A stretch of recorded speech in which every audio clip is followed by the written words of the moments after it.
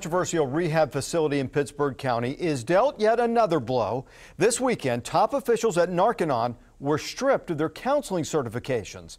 2 News reporter Sarah Goldenberg has new information about what led to authorities being revoked. The NAFC will not comment on why it stripped top officials of their certifications. We're told Narconon CEO Gary Smith will not be eligible for recertification. The Oklahoma Department of Mental Health and local agencies have been looking into the nonprofit rehab center for months after investigators say 3 of its patients were found dead in less than a year. The Department of Mental Health can certify facilities, but we're told it doesn't certify individuals. State Senator Tom Ivester introduced a bill that could change how facilities like Narconon are regulated.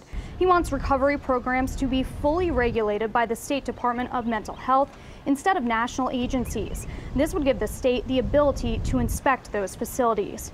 Now, the bill has passed the Senate and heads to the House next. We'll let you know what kind of changes could be coming to facilities like Narconon tonight at 10.